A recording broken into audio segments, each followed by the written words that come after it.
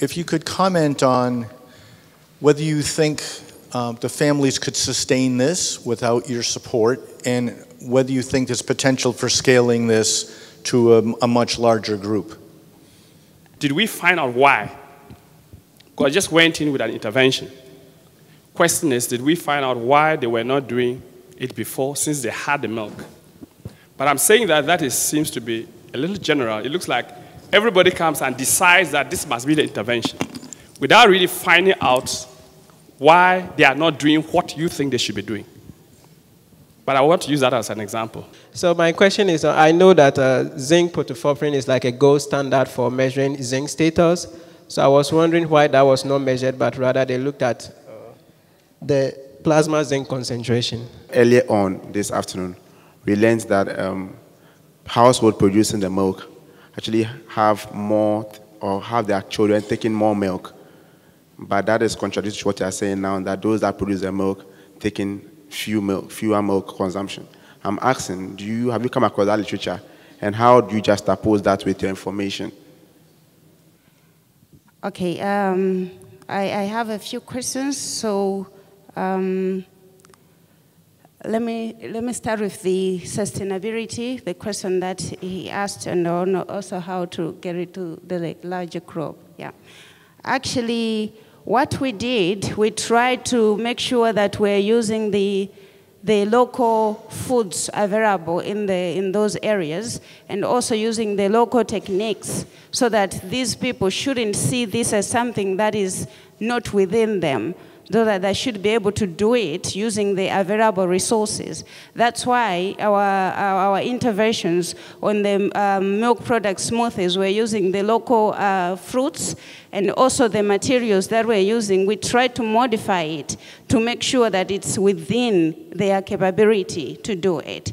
And the other thing that we also did, we tried to make sure that we reduce the quantity of milk that they should see they're using it for milk products processing. Because if we come up with recipes that will use a lot of milk, they will be debating if it means they are reducing milk for selling. So we try to also reduce the quantity of milk being used by coming up with recipes that will not take up a lot of milk, to see that they're not losing out on selling.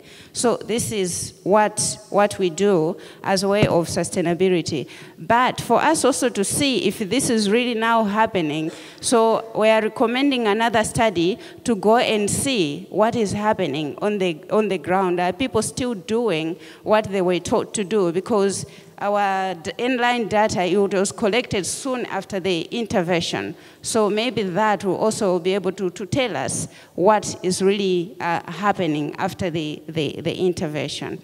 Now, on the larger group on how to upscale this, I think coming with the results, we're able to see that the women, they were more enthusiastic of doing it, because they were able to make milk products, mostly smoothies. Over 80% of the ladies, the caregivers, were making milk smoothies maybe at least 4 times a week. So this was like a good development in our part that people are practicing.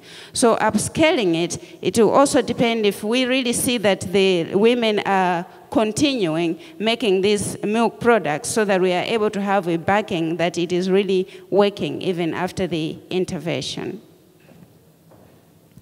So another question was on when we are coming up with the interventions, did we consult?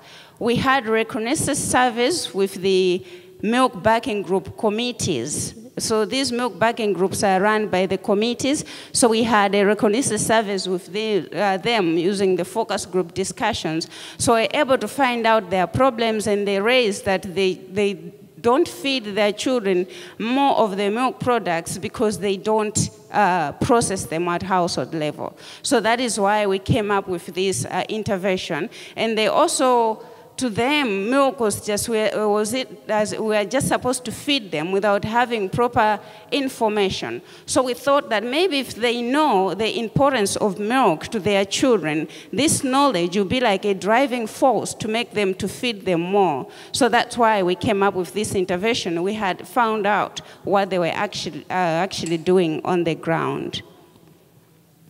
So the question on, I didn't get it properly, but in my introduction, what I said that consumption of milk even among daily farming households, it is not much, because the study that was conducted among daily farming households, it found that it was at 5.2, while nationally, where our consumption is at 5.1 per capita per year, that is. So even the children in these households, the consumption of milk was not much, because even our baseline was able to pick that using even the 24-hour recall, that children, they were not given much of the milk, but rather if they were to consume milk, it was through porridge.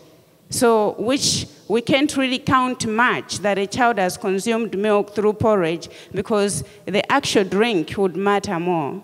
Yep, happy to clarify the biomarkers we used. So we did measure plasma zinc concentration as our primary outcome, but we also used the opportunity to compare with some of the more novel biomarkers of zinc status, and we wanted to see if those would be appropriate to use in resource-poor settings such as this. Did you establish any other animal source foods that were consumed by the children? Because other than milk consumption, there could be other animal source foods that could contribute to better nutrition outcomes. My question is all about the ethical considerations of the work you did. Did you do some kind of consent note before the study to reassure the respondents? Because the respondents being HIV patients makes the study some kind of vulnerable, you know, to your respondents. So I want to know the ethical measures you took. This being a clinical trial, actually passed through all the necessary IRB approvals for ethical considerations.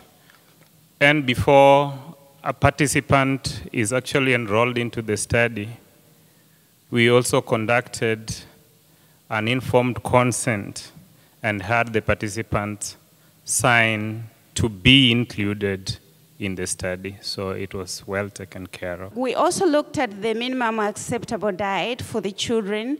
So we also looked at the food groups which the children are eating more, but it was found out that it was the beans that they were eating more. So then the other animal source foods that they were consuming was in the form of small fish, but the percentage was not much. So the animal source food consumption, even in this group, it was not very, very good, because it was mostly based on the legumes and their relish. Yeah.